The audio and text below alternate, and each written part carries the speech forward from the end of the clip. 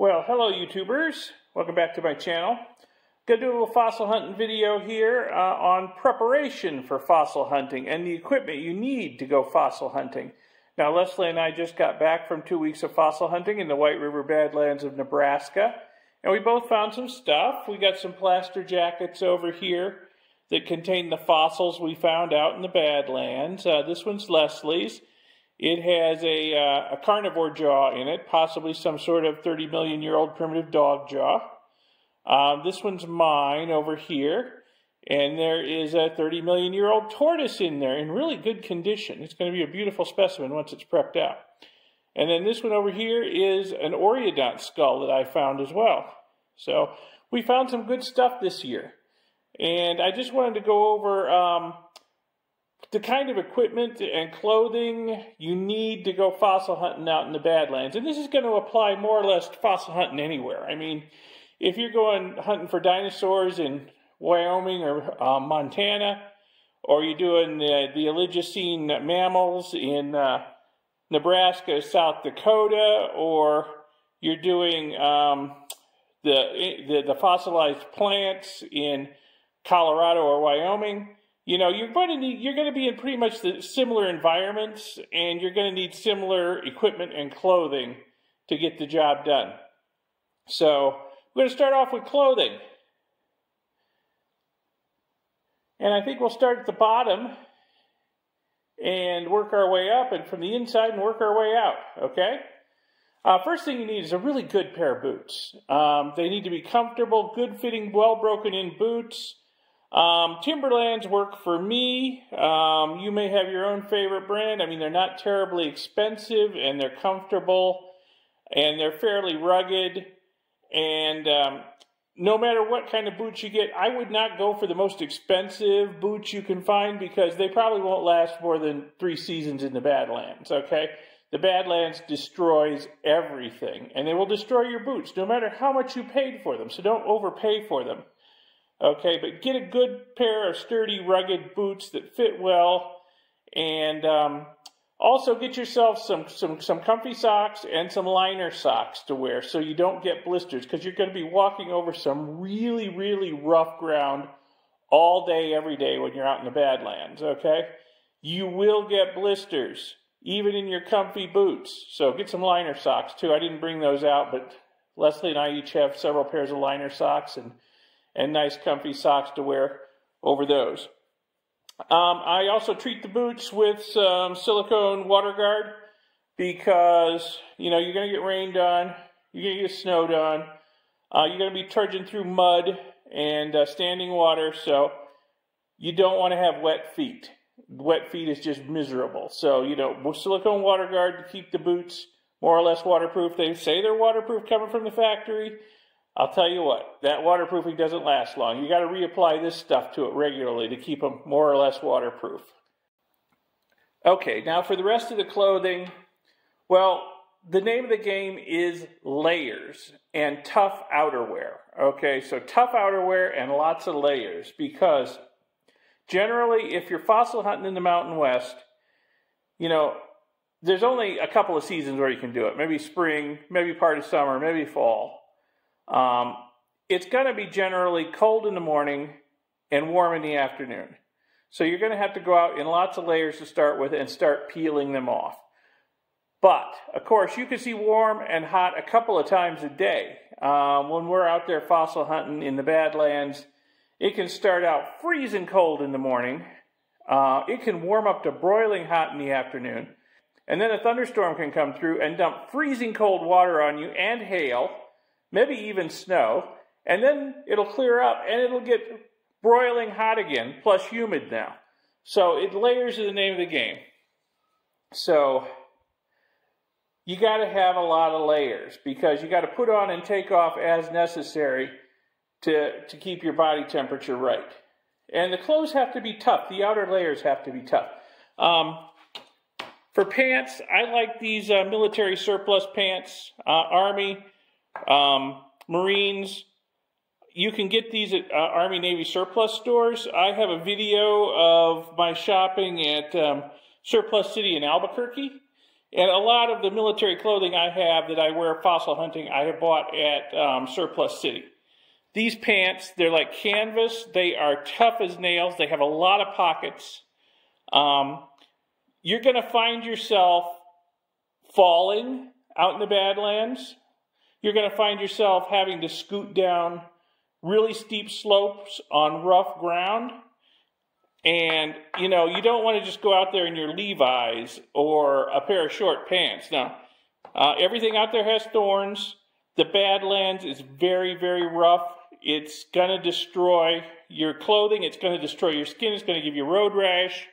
You've got to cover up with something tough. And these military pants are a good start, at least up to the waist, okay? Above the pants, I'll wear a Columbia type shirt, long sleeve, because, you know, once it gets hot and you strip down, you still got to protect yourself from the sun. You got to take sunscreen with you, of course, but just keep the direct sunlight from getting on your long sleeve Columbia type fishing shirt or something, just to keep the sun off of you, but not really swaddle you in so much clothes that you're going to get hot if it's a hot, steamy day, okay?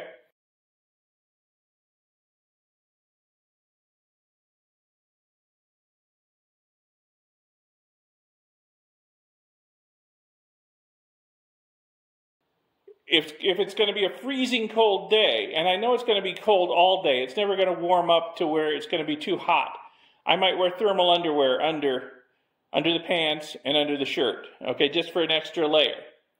I might do that. A hoodie, just a regular cheap hoodie over the shirt, and that will help keep me warm on the cold mornings or on cold days. And I can put the hood up over my head and protect my ears and whatnot. As an outer jacket layer, I've got another military canvas jacket here. Again, I think I purchased this at Surplus City. Again, tough as nails. Canvas, tough as nails. Got a lot of pockets, which is really nice. And I treat this jacket with the waterproofing too. Doesn't make it super waterproof, but it's enough to just keep me dry in a brief shower, okay? A lot of times you'll be out in the field all day and a brief shower or two will come through, and, you know, if your outer layer isn't kind of waterproof, it will tend to soak you. So I will treat this with the waterproofing just so most water will run off of it. But I also carry a raincoat with me. Now, this raincoat is light enough and thin enough that I can roll this up tight and put it inside the pack I carry. And we'll talk more about the pack in a bit. But it's also oversized. I bought this 3X raincoat just so I can put it on over all of this stuff in case a serious shower comes at me. And I know I'm going to get soaked to the bone. I can put this on over everything else I'm already wearing and keep everything dry. So, yeah, get yourself an oversized raincoat and keep that with you just so you can throw it on real quick and keep everything dry. And then on top of your head, you need a hat, of course, because the sun is brutal out there.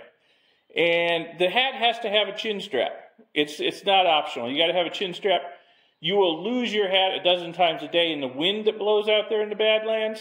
And if you lose your hat, odds are it's going to fly off and go down into a crevice or a canyon that you can't get into to recover it. So, you know, you got to have the chin strap. In fact, a lot of times we go the extra mile of not only having the chin strap, but we will run the chin strap through the top button of our shirt so that, you know, when a bad gust hits you from behind, it won't blow the hat off and the chin strap off and everything, and you lose the hat. So it'll still be attached to your shirt. So you got to have a hat and sunscreen too, because it's brutal out there. Not only is the sun beating down on you from above, it's hitting that white Badlands material and reflecting back up on you from below. And if you're down in a valley in the Badlands, it's like you are in a broiler with the sun coming down at you from the top and both valley walls and the ground beneath you. It's just, you're just getting it from all directions. And it's not only reflecting the heat at you, it's reflecting the UV. So you've got to protect yourself from the UV. It's really bad out there. Okay, and then there's gloves. I've got 2 pairs of gloves I'll carry with me. These are cold weather gloves. I might actually leave them behind on warmer days. These are for days when it is super, super cold out in the Badlands. And that happens a lot, at least in the mornings. But some days it can be super cold all day long. These are deerskin lined gloves. They are buttery soft and super, super warm. They're one of the best investments I ever made. They're a little pricey, but they're worth it. They will keep your hands warm in just about any weather. Then I've got just like a cheap pair of mechanics gloves here. These are what I'm going to wear most of the time when I'm in the Badlands. You got to wear gloves because the surface of the Badlands is very, very rough. And you're going to be scrambling, you're going to be climbing, you're going to be falling from time to time. And you will get road rash on your hands and arms when you fall if they aren't covered with something. Plus, it's generally cold. It's generally, just miserable out in the Badlands. And you do want to show as little skin as possible. So you'll be wearing gloves pretty much all day. And a lot of people, what they'll do is they'll cut the fingertips, at least some of the fingertips off their gloves, so they have a little more dexterity for picking up and manipulating small items. And that's really not a bad idea. I just bought these gloves because I wore out my old gloves because they were just all torn up from being out in the Badlands for a couple seasons. And I just haven't got around to cutting the fingertips off of these yet. I won't cut the fingertips off keep my fingers warm gloves, but off my working gloves I might do that just so I can pick up small fossils and teeth and bits of bone and whatnot. But yeah, you got to wear gloves all the time or your hands will be destroyed after a couple days in the Badlands. Knee pads, another must. Like I say, you're going to fall. You're going to have to scramble on hands and knees from time to time. You're going to be down on your knees digging. And the Badlands, the surface of the Badlands is unforgiving. It will destroy your knees. So you got to have knee pads. This is just a cheap pair of knee pads held on with Velcro. They work great for me, Another item a lot of people will wear is just like a carpenter's nail apron, and I generally wear one. It's a good place. It's got two big pockets on the front of it, and it's a good place to just drop small items as you find them into it, and just keep them organized, Or a lot of times I'll take lunch out into the field, and it'll be like a hand lunch, something I can eat while I'm walking and hunting. And there, I can put wrappers and plastic and whatnot in here just so I don't pollute the field. I can put my trash in one end, and any small fossils I find I can put in the other pocket, just so I can, keep the field clean. And then the last item that you're going to want to take with you is a sturdy walking stick. The surface of the Badlands is treacherous. It's crumbly. It's steep. It's uneven. It's very treacherous. Having a third point of contact with the ground helps a lot and prevents falls and makes them a lot less damaging, okay? By having a third point of contact on the ground. A lot of us just use like a shovel handle from the hardware store. You go in, get a nice sturdy shovel handle. This one happens to be metal tipped, which helps. And we'll make a hand grip where you normally hold on to it with duct tape, just to give it a little more grip on there. Although my gloves down here are very grippy. They grip the bare wood nicely, but you can't have enough grip on your stick because you don't want to lose it. Again, like your hat. If you lose your stick, it's liable to tumble down a hill 100 feet into a crevasse where you can't get it again. So you don't want to lose your stick. The sticks come in handy for other things too. Sometimes we'll be moving a heavy jacket out. Like this jacket here probably weighs around 100 pounds.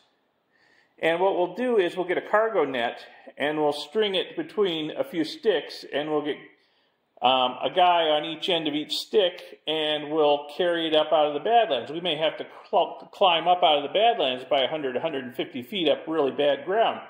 So, you can make yourself sort of like a stretcher for the heavy jackets that way and get several guys together and pull them out. And also, speaking of stretchers, if we have an injured person, we can put the sticks together and we can either use the cargo nets or in dire emergency, we can take our pants off and string the sticks through the legs of the pants and make a stretcher that way.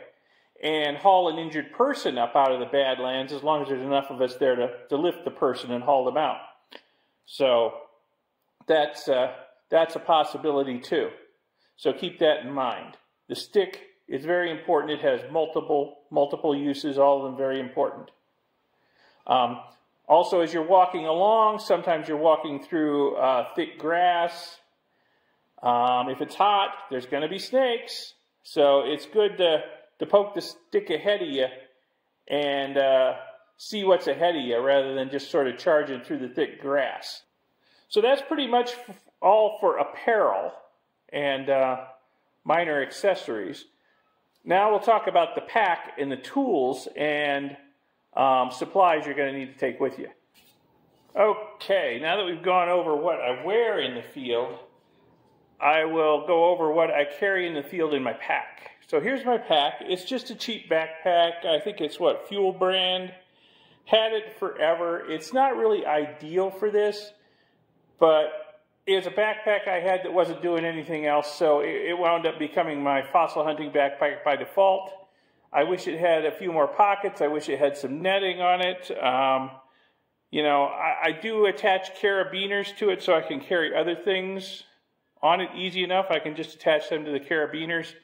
But yeah, it's not ideal, but you know, I already had it and it works, okay? I know where everything is. I've got certain pockets I put stuff in. It's going to be quite heavy once you first get out in the field early in the morning. But of course, early in the morning, you're still fresh. You can carry a heavy pack. Over time, it's going to get lighter as you use up your supplies. So we'll go over the supplies too. Now, we already talked about gloves, knee pads, nail apron. Now, I store this stuff in my pack when I'm not in the field. Generally, it's all on my body before I go in the field. So that makes the pack a little less bulky and a little bit lighter by putting this stuff on my body before I go out in the field.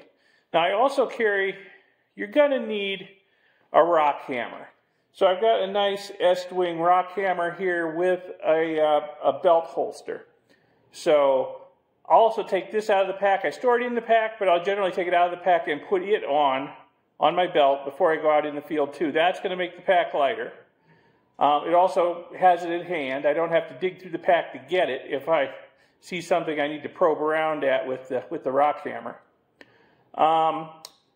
Also, I've got a nice ice pick with a sheath for the tip, because you want to get one with a sheath.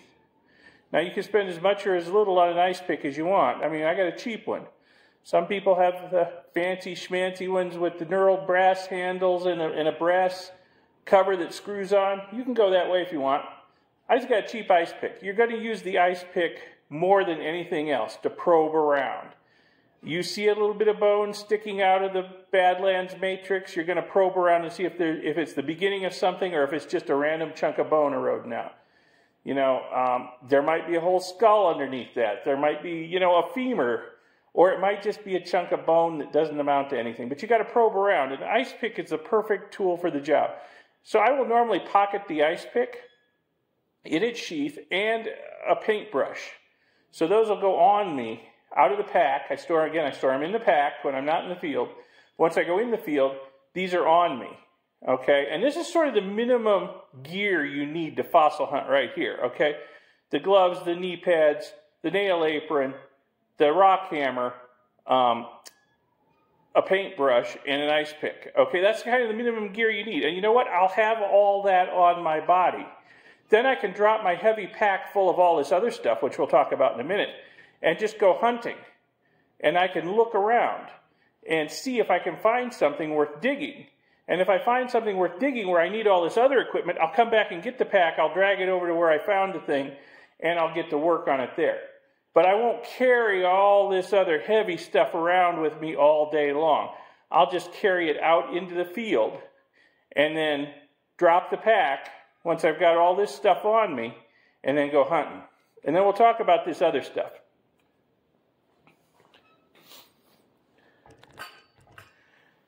So what we've got here, this other stuff, is what you need to extract fossils from the ground and just survive, and just in general survive in the field all day long away from your trucks and your buddies and whatnot and civilization.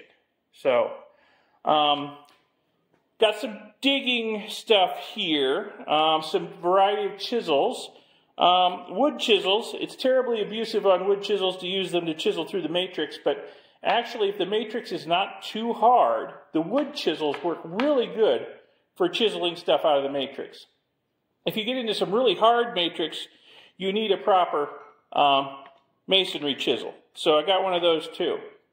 I've also got a pry bar here, and what this is good for is getting underneath fossils after you've jacketed the top of them to break them loose from the matrix. Just pound your chisels and your pry bar underneath it to break them loose from the matrix so you can flip it over then and get it out after you've already put a plaster jacket on it. So that's what this stuff really comes in handy for both digging and for breaking the fossils loose from the matrix once you have them jacketed.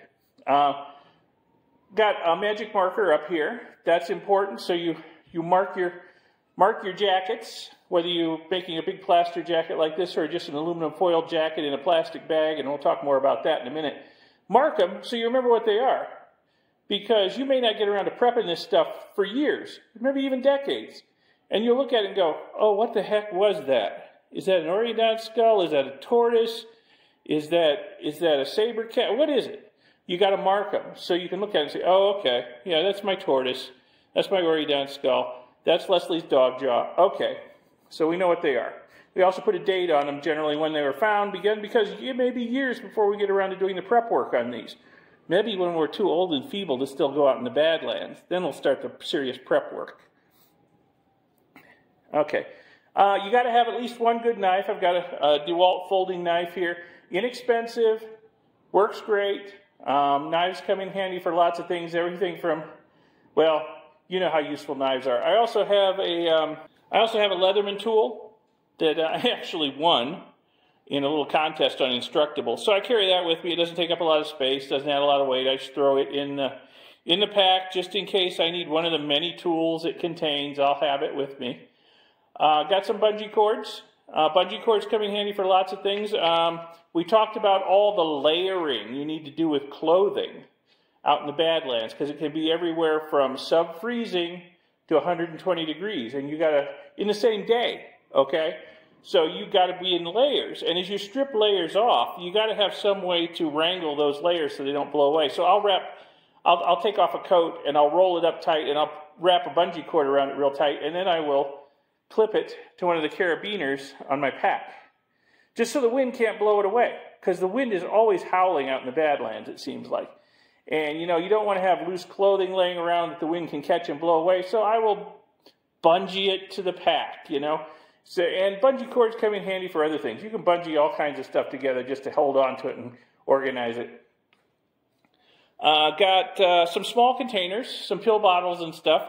They come in handy for small fossils. You can protect them with either some paper towel or some toilet paper so they don't rattle around in there too much. In fact, I was setting this stuff up. I forgot that this one and this one, they both still have small fossils in them. I need to empty out and put with my fossil collection. So I'm glad I emptied my pack out for this video, because I found that I still had some fossils in there I didn't know about. This pill container here has some duct tape rolled around it. That's easier than taking a whole duct tape roll into the field. It's lighter and takes up less space in the pack.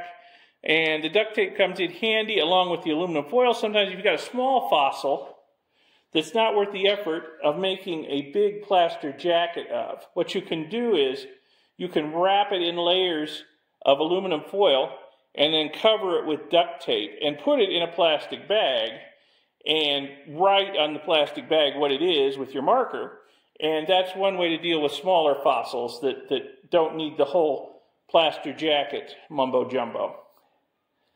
The aluminum foil also is necessary when you are making a plaster jacket, because after you expose the fossil, you want to cover it with aluminum foil so you don't get plaster on it. So the aluminum foil is like a parting material between the fossil and the plaster jacket. So you cover it with aluminum foil first, and then you make the plaster and burlap jacket around it, and you don't wind up with plaster stuck to your precious fossil. So you got to carry aluminum foil into the field. It's very useful. Water. Well, you're going to be out in the Badlands all day. You're going to need a fair amount of water. I mean, this is the minimum amount of water I ever take into the Badlands. That's 2.5 liters right there.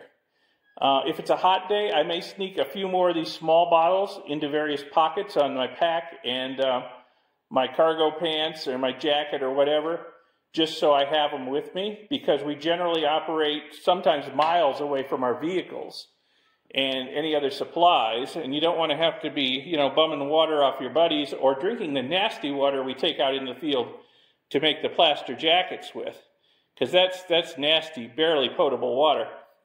So you got to have some good drinking water with you. Like I say, 2.5 liters is the minimum I ever take with me.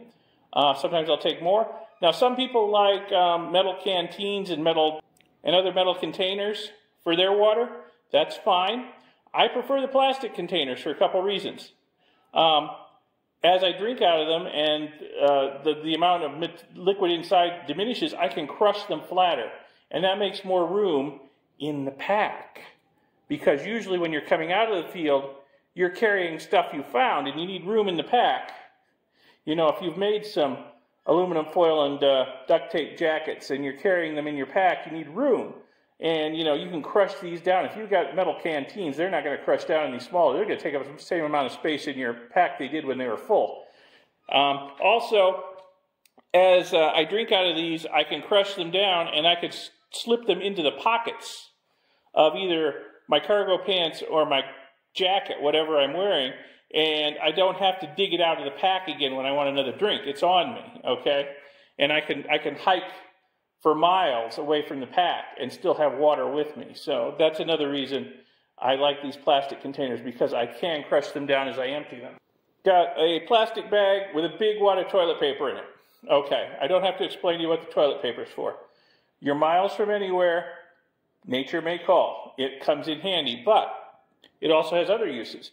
You can use it to pad small, delicate things before you put them in your storage bottles over here, just so they don't rattle around and break. Fossils are very delicate. They may have survived for 30 million years out there, but you pick it up and put it in a bottle like this and rattle it around all day, it'll be dust, okay? So, you know, the toilet paper comes in handy for padding too. Flashlight, in case you're out in the field after dark, or a headlamp. Either one, or for poking into dark nooks and crannies, which sometimes might have rattlesnakes or scorpions in them. You might want to take a good look before you stick your hand in there, you know? Also, like I say, if you're out in the field after dark, it happens sometimes. Somebody finds something good. You know, we're all out there working on it. Before you know it, the sun's setting, it's getting dark, and, you know, you've got a long hike back to the entry point, and flashlights, they'll save your life, you know? Sunscreen. I carry sunscreen with me because if it's a sunny day out in the Badlands, you're going to need to reapply this a couple of times generally. Otherwise, you will get burnt to a crisp. I talked earlier about how the UV light reflects off the ground as well as coming down from above. It's like being on snow. You get burnt to a crisp, you got to reapply your sunscreen every once in a while. Hot hands packets, just in case it's a super cold day out there. You can put these inside your gloves and keep your hands warm. You can put these inside your socks and keep your feet warm. There have been days out in the field where it has been super cold and super wet and super nasty, where I have been walking around with 6 or 8 hot hands on me, and they have kept me going. Otherwise, I would have had to retire from the field just because it was so miserable and cold and wet and nasty. So the hot hands, they help. That's my lunchbox over there. It's just a little cup Tupperware container, just big enough to put like a sandwich and some chips or pretzels. I prefer pretzels, or granola bar, or some jerky or something like that in there. A lot of times I'll carry an apple too. I'll just stick that in one of the pockets in the pack, and I'll eat that. I particularly like to take canned food out there with me, like granola bars or apples or whatever, that I can eat while I'm hunting. You want to maximize your amount of time hunting while you're out in the field, because it's so hard to get in and so hard to get out, and there's only so many hours in the day, so I can walk and eat an apple. and hunt. I can walk and eat a granola bar and hunt, you know. Now, I may sit down for a little while, maybe with my wife. We'll meet somewhere and sit down for a few minutes, talk, you know, eat the chips and the whatnot. But then, you know, we'll go off and we'll hunt while we're eating the granola bars or the apples or whatever. So just a little lunch, because you're going to be out there probably from early morning till sunset. You're going to get hungry. You're going to expend a lot of calories out there walking around in the Badlands. So got to take some food with you. Plastic bags. Plastic bags come in handy for, you know, Ziploc bags come in handy for putting small things in. You know, wrap them in either the toilet paper first, or wrap them in multiple layers of aluminum and put some duct tape around them, and then put them in a plastic bag. Label the plastic bag what it is, you know. Also, in the bags, I have rubber gloves, surgical gloves. Those come in handy when you are mixing up the plaster for the plaster jackets, because you really don't want to get that on your hands. It's very harsh on the hands, and yeah, so we all carry gloves with us of some sort just for use with mixing up the plaster. They have to be waterproof, generally disposable. Surgical gloves are good, like dishwashing gloves that come up to your, up here are good for that. You'll get even less mess on you if you use those kind of gloves. A lot of us do. And there's a few things here. There's a few things that aren't here that go with me too. We all carry walkie-talkies with us into the field so we can communicate with each other, let each other know where we are, call for help if we have a problem. The leader of the expedition can give us orders on where the limits of our travels are for today, what's inbounds, what's out of bounds. He can tell us that it's time to leave, whatever, that kind of thing. Tell us the bad weather's coming in, we need to gather back at the rally point or whatever. So we all have walkie-talkies. We also all carry very loud whistles, which I don't have with me right now. Just in case, you know, we fall down a crevasse or in a hole or get lost or whatever, and we can just blow on that whistle and you can hear it for a long ways off. So it's just a safety device, just so that, you know, we don't lose anybody out there, because the Badlands are huge and it's really easy. You can get 30 feet away from somebody and they can't see you. You know, you gotta find a way to make your presence known if you're in trouble. So we've got the whistles and the walkie-talkies. We also all carry a bottle of Boot Var glue, which I don't have with me because we leave that with the expedition leader when we're done. So I'll show you a picture of the Boot Var glue though.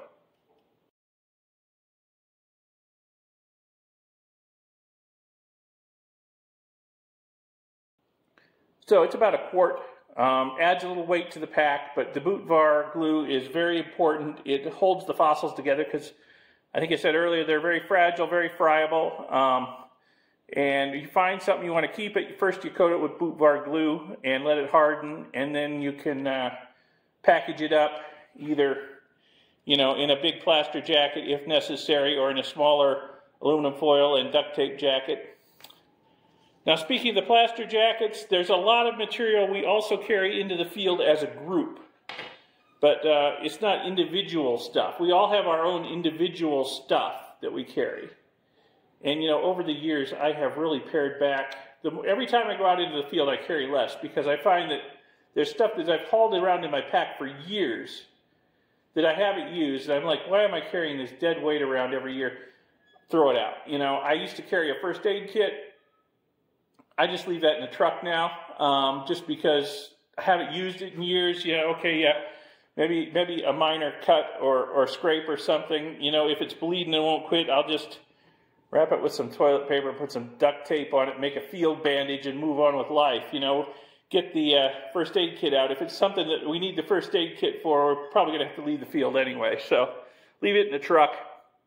But we have other stuff that we carry out as a group. We carry out all the material for making the plaster jackets as a group, and we leave it in one central location. There's green bags full of plaster and burlap, and bottles full of water. And again, it's the barely potable, skunky water. We don't bother using our good drinking water for making plaster jackets unless it's absolutely necessary. But we'll save old bottles and we'll fill them with the skunky water that we can get out there. and we'll use that for making the plaster jackets. So we'll take all that material. Also the cargo nets. We have cargo nets with us. All that we'll carry out as a group. We'll parcel it out amongst everybody because it's usually a long walk out into the Badlands from wherever we're entering. You can't really drive out there, and there are limited entry points. And usually it's a very long walk out there, and we'll parcel the stuff out. Everybody will carry a couple of green bags. Everybody will carry a couple of bottles of the water for the plaster. Somebody will carry the, maybe 2 people will carry the box that has the cargo nets and other stuff in it. We carry, sometimes if we make it a very large jacket, we may need to reinforce it with wood. So we'll have a bundle of wood stakes with us. So all that has to go out in the field. We'll carry that all out as a group. We'll parcel out amongst everybody, carry it out there. Once we get to a central location in the Badlands, we'll drop all that stuff off. And if somebody finds something and they need to make a plaster jacket, or they need the cargo net, they can go to that central location and get it. But we're not going to carry it all over the back of Beyond. It's just too much trouble.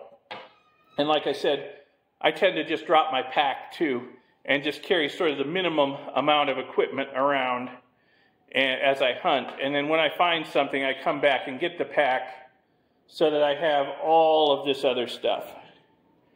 You know, and by the end of the day, I've generally drunk all my water, ate my lunch. The pack's a lot lighter after that, and you know, you're really dragging by the end of the day. It's much easier to get out of the Badlands with all that weight gone, you know. So anyway, that's kind of how I do the fossil hunting, and I think it's probably going to be similar for most people, no matter what you're doing. So if you want to get into fossil hunting, you know, this is the kind of equipment you need, and we talked about the kind of apparel you're going to need. It's got to be tough. It's got to be tough because the Badlands are murder on everything. So anyway, I hope you found this video a little bit informative, educational, inspirational, killed some time, made you want to get out and do some fossil hunting, whatever. Give the video a thumbs up, give it a like, and subscribe to see my future videos. There will be more. There's going to be a lot of fossil hunting videos coming out because we spent 2 weeks out in the Badlands. And subscribe to see my future videos, and check out my second channel, ElectroGeek64. Good stuff going on there. And I will see you in the next video. Thanks a lot. Bye.